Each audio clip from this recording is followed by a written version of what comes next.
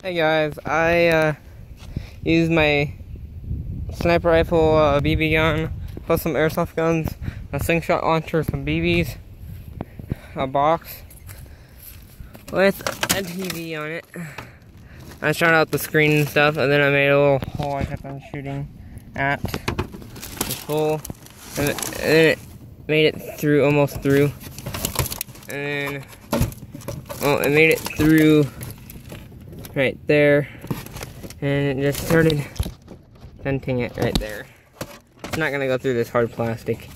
Well, here's some of the screen and stuff, and I probably used over 500 or so BBs and stuff, and probably shot over 100 times with that, and it took me 3 hours to do that. So drop a like, subscribe, and check out more videos.